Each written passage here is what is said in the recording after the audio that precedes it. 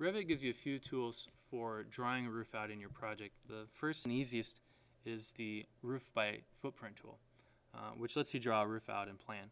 But if the roof that you need is a little bit more complicated in section, for example a barrel vaulted roof, then you really need to choose the roof by extrusion tool, which works similarly, except you can actually draw it out in section and then Revit will pull the extrusion from that. So to start using that, you need to first go to a view where you can see the side of your building. In my case, I'm going to zoom in and choose the east elevation tag, click on it, and it brings up a side view of my building to start drawing the roof out in profile.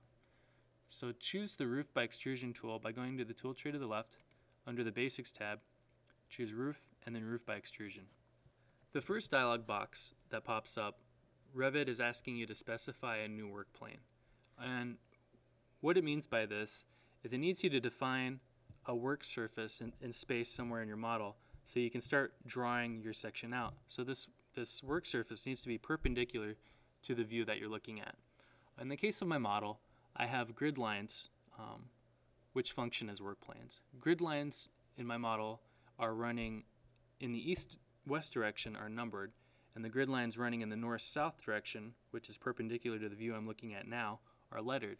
So if I grab any of my lettered grids, that will be an appropriate work plane that I can start using. So I'll go ahead and grab grid A and choose OK. The second dialog box is asking you to define the level that's associated with the roof. I'll choose top of parapet with 0 offset and click OK. Once you do that, Revit puts you into a sketch mode where you can start drawing the profile of the roof, which is just like drawing a wall. You're going to draw a line and Revit will associate a roof to the line that you draw. Using the line tool, I'll choose it, and then in this case I'll draw a barrel vaulted roof, so I'll use the arch tool, bring it up, and once you're satisfied with the profile, choose finish sketch, and Revit will bring you out of the sketch mode and it applies a roof to the line that you drew. From here you can select the roof and you can actually move it up or down. And if you go to the 3D view, you can see the roof that Revit has applied. You can notice on the side of the building where it starts, this is at my A grid, and it's extruded it in this direction. If I want to change that, I just select the roof itself, and you can notice in the type selector, you can change it out for a different roof type that's already been defined. Or you can create your own type by going to the Element Properties button, then choose Edit New, duplicate, and give it a new name.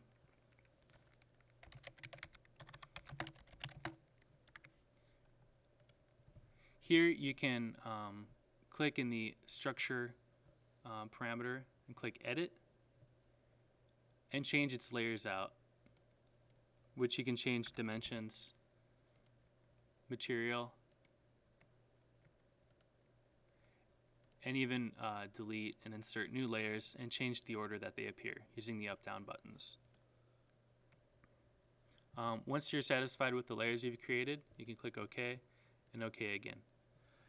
If you're not happy with the length of the roof, if you need it to be shorter or longer, you can stretch it while in the 3D view using these grab handles, or you can be more precise about it by going to the Element Properties button located next to the type selector at the top, clicking on it, and at the extrusion start and extrusion end you can change the length of your roof here a little bit more precisely.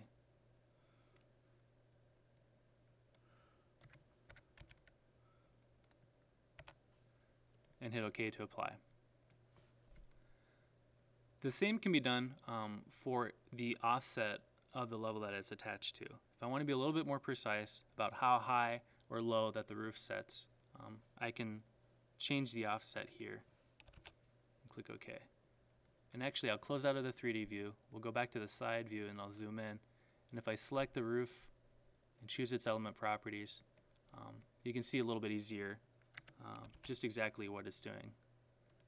Hit OK and it's actually shifting it up from this level, which is top of parapet.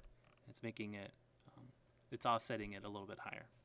Once you have roof selected, this icon here, if you click on it, it's going to disassociate it from the work plane that you started it from.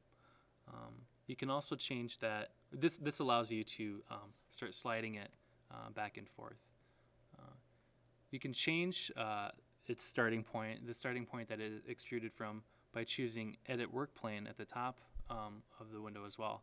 By clicking on that, you can see that it's disassociated the roof from that grid A that I started with. I can reassociate it or change it to a different grid. Hit OK.